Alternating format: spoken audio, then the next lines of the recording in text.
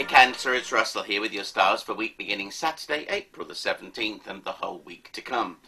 With Venus in the sign of Taurus connecting with Jupiter in Pisces, this is a lovely day to have a great day. Parties, swanning around, enjoying yourself, having perhaps a little bit of a spend.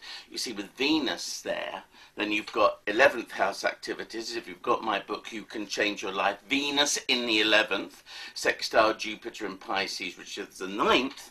So the feeling is that you need to be anywhere but where you are today. If you're doing ordinary, boring, mundane things, this is a day or a weekend to get away and have fun. Jump in a car, boat, plane, train, do what you want, but go somewhere, even if it's for a long walk.